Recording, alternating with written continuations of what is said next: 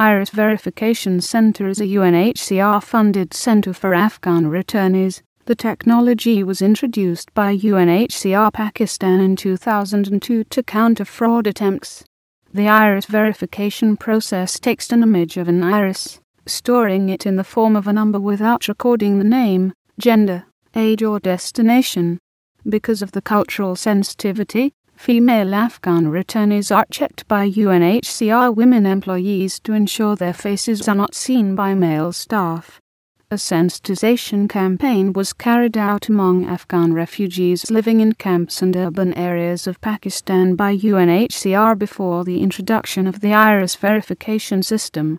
The UN Refugee Agency lowered the age limit for iris verification from 12 years to 6 years. To prevent adults abusing children, by hiring them out for repeated trips to Afghanistan.